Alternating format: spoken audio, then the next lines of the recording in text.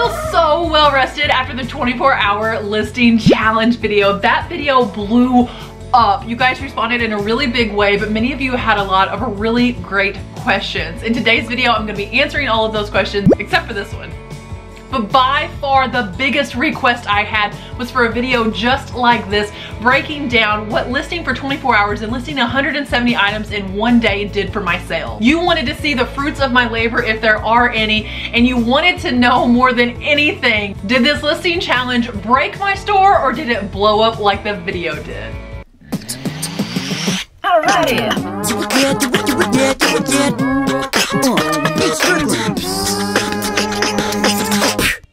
Just to be fair, we're gonna be comparing the 10 days prior to starting this challenge with the 10 days during and after it.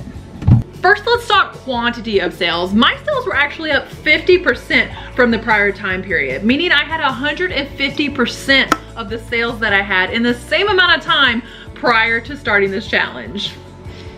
But with a higher volume of sales coming in, were those actually quality sales? And looking at the numbers, I can tell you that my total gross sales actually increased by 31% over this time period. And my average sales price only reduced by 78 cents, which was 2%, bringing my average sales price over this time period to $29.28, where it was $30.04. So about the same, with a 31% increase in those gross sales. What everyone really wants to know is how many of my sales actually came from the items I listed during the 24-hour challenge. I'm happy to report that a whopping 51% of the items I sold over the last 10 days came from the items that I listed during the 24-hour challenge. 51%. The increase could certainly be attributed to the sudden influx of action in my store, or hear me out on this, could it just be that on eBay, new listings sell? Do we get sales on eBay because of new activity, or do new listings bring sales and activity to the store? How many times have you heard sales bring sales? By listing those new items which sell quickly on eBay, are the other stagnant, stale items in your store then exposed to more buyers because you listed that shiny new thing? Now suddenly your store has more attention. During this challenge, I brought my active listings up to 1,700 in my store. I have no desire to have 1,700 active listings. That means I have 1,700 unsold items. What's wrong with my items and why aren't they selling?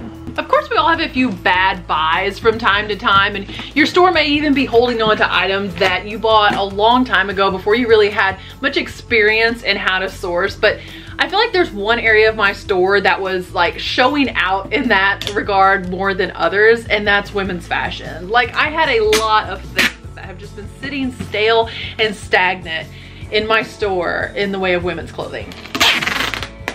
So this week I got to wondering what would happen if they were all new listings, and I ended 236 active listings in women's accessories and fashion. I bulk edited them and clicked sell similar. I lost all of the watchers on the items, but they now appeared as new listings. So did that result in sales? Yeah, a few.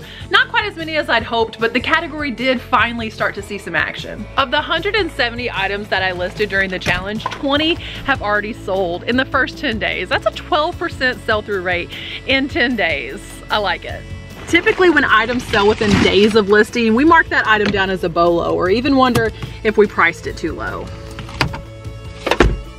I'm interested to experiment with two things. Number one, what will the sell-through rate of the 170 items that I listed look like in 30 days, 60 days, 90 days? Number two, what would happen if instead of listing 5 to 10 items 5 to 7 days a week, what if I just listed 50 to 70 items 1 day a week? I could spend the other days focusing on why my 1,700 items haven't sold. Because here's something important that I'm just now telling you about.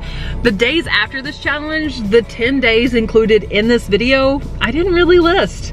I listed a handful of things 2 days maybe, and my sales were still up. Does eBay care when the consistency is, or do they just care that there's consistency? Does it matter to the algorithm whether you're listing every single day consistently, or does the algorithm see a bigger picture, and does consistency over 52 weeks in a year matter more than 365 days? Only time will tell, because I'm going to be experimenting with this for the duration of 2022 and hopefully develop new practices to bring me into the new year. I realize some, but not all of you, are interested in what exactly those items that sold over the last 10 days were, especially the ones that were just listed within days. So I've made an entirely separate video in case that's not what you clicked on this one for. You can check it out here, and that is most everything I believe that sold. I tried to remember to get that camera out every time prior to doing my shipments. I'm gonna take these shipments off to the post office. Thank you guys in advance for checking out that video. God bless you, and remember,